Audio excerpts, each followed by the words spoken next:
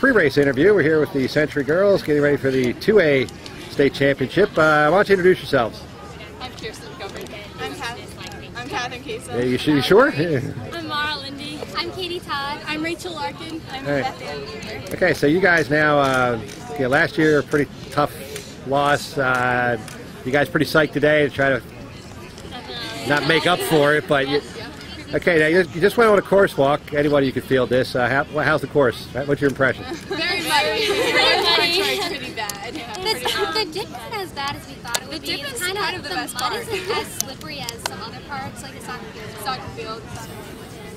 Now you got obviously a later race now. You've probably heard some of the results from the other races. Maybe you haven't.